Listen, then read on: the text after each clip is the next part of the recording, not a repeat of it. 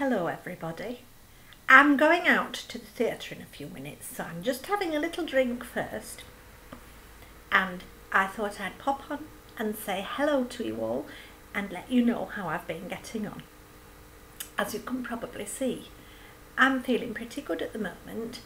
I think I'm quite over the Bobby, Billy, Charlie debacle, and life is moving on. In fact, I've been very busy lately, what with the run-up to the elections, which in Bridland led to a positive hotbed of political intrigue. Oh my goodness me. Personally, I found it very amusing, watching all these anti-European MEPs trying to get to Brussels, like feminists booking a mini break in Saudi Arabia. But each to their own. I must admit, Maureen and I did have a bit of a falling out over UKIP. I said to her, "You and Derek are perfectly happy to sit in your nice warm car in winter and let a bunch of random East Europeans buff and polish your chassis." Well, she didn't have an answer to that. But anyway, life's too short, and in any case, Maureen and I are tweezer buddies, and you don't lose a tweezer buddy.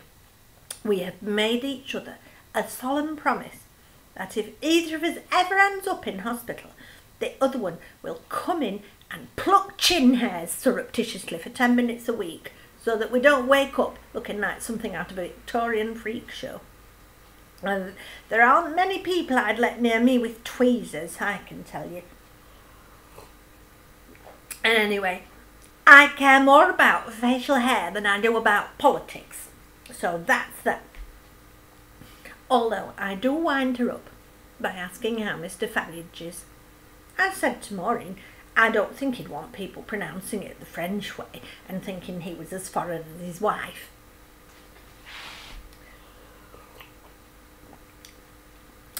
We've been on a couple of short breaks. We went up to London to see Angela Lansbury in Blithe Spirit. Oh, she was wonderful. She's nearly 90 years old, and although she didn't solve any murders, she threw herself around the stage for a couple of hours to such comic effect that Maureen told me afterwards she was very glad that she'd popped in a tenor lady last minute before we went in. Oh, it was wonderful. We cheered and laughed and clapped and ate chips on the way home. We also went to Whitby, which was very nice. I haven't been to the seaside for a very long time. We stayed in a lovely little bed and breakfast on the hill. It was only 10 minutes walk into town. Well, 40 minutes back up again, but you don't bother about that, do you? Very pretty little place, but I didn't think much of the clothes shops. They're all black and purple and leather and very dark, and I like a bit of colour. But Maureen, of course, being Maureen, insisted on trying on a violet leather bodice. Well, tight as you can, she tells me. So I did. It took me 5 minutes, pulling and tying and tightening the knots until she looked like Betty Boop. Well, she thought she did. I won't say what I thought she looked like. Anyway, unfortunately, all was going well until she breathed out and all the knots tightened, and she couldn't get any of them undone. We had to call the manager for assistance, and it took her and 2 of the staff 10 minutes to extricate Maureen, by which time her face was more purple than the bodice. So I hope she's learnt a lesson. I doubt it.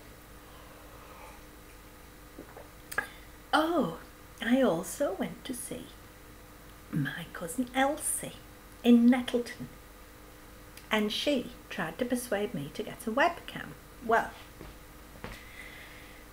she logged on to her internet dating site and she said, "Oh, I know this gentleman, let's try him." So she presses a couple of buttons. Up pops a screen, and my goodness me, in my naivety, I genuinely thought it was a man stroking a pet python. I said to Elsie, I didn't know they could get that big. Anyway, she quickly turned it off, very quickly, and deleted him, and we had a cup of tea to calm down a bit. But oh my goodness me, I'll tell you what, I am not getting a webcam. No way. Imagine if somebody rang while you were in the shower and all your bits were dangling out and dripping. Oh my goodness me.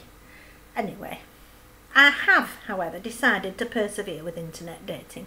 I've joined a different site from my cousin Elsie, and Maureen was very intrigued to see that I've attracted quite a lot of interest from younger men. Oh, try one of them, she says. Go on a date with one of them, she says. I don't think I'd have a lot in common with a 19-year-old. And anyway, I'm not entirely sure that we have the same aims in dating. Some of their emails are very explicit indeed. Not what you want to read before breakfast. But I do have a couple of dates lined up. One is with a farmer who lives about 20 miles away, and we're going to meet for afternoon tea so that he can get back for evening milking. I must admit, I think I'm going to find it quite strange sitting across the table from a man who I know in 2 hours' time is going to be in a shed full of cows' nipples. But I'm going to try and banish such thoughts from my mind. He might be perfectly nice for all I know. And then there's another man. He's a retired gentleman, and I think he's possibly a little bit old for me. But I liked what he wrote. He said he was quite submissive. And I thought, after the year I've had, I could do with just a quiet evening with somebody making no demands on me whatsoever. So that could be quite restful. I'll see how it goes. Anyway, I really have to go now. It's the opening night of the Ridland Players production of Grease, and Maureen is playing the leader of the Pink Ladies.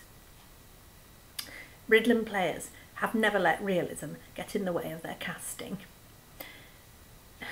I'm hoping for the best, but to be honest, I'm fearing the worst. However, as always, I shall tell Maureen she is unforgettable. It works for any role she's ever played, and it leaves her perfectly content. And you never know, there might be somebody nice in the audience, and there is a bar at the interval, so all is not lost. I hope you are having a lovely summer, and I shall get back to you as soon as something exciting has happened to tell you about. Cheers!